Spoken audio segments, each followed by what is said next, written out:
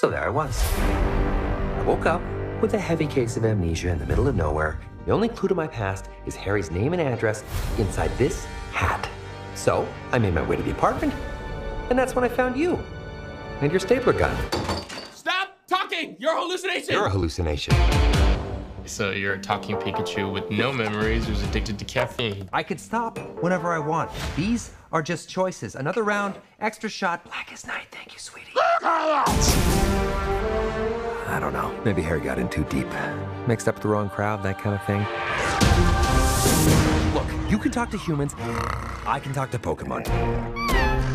And if you want to find your pops, we're gonna need each other. No, I don't need a Pokemon. And what about a world-class detective? Ah, my clues! What is all this? Harry is still alive. Case closed, but still open until I solve it. All right, here it is.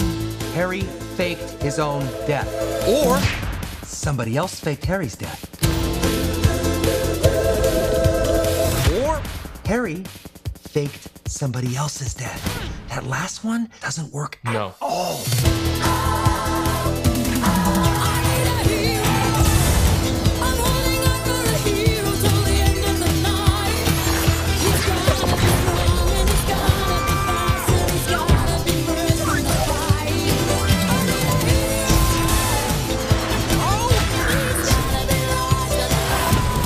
Now, obviously, I've dealt with this putz before, so I'll just do it again.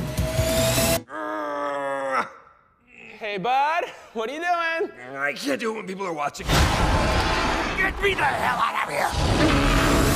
Pika, Pika!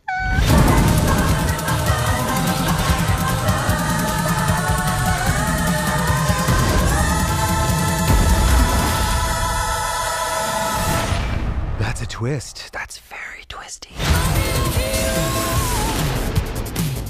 Get him! He's barely moving. Don't tell him that. Oh, he's on a bike. Quick, get in front of him. Stop. Oh, no. He's going down hard, Tim. Should have worn a helmet.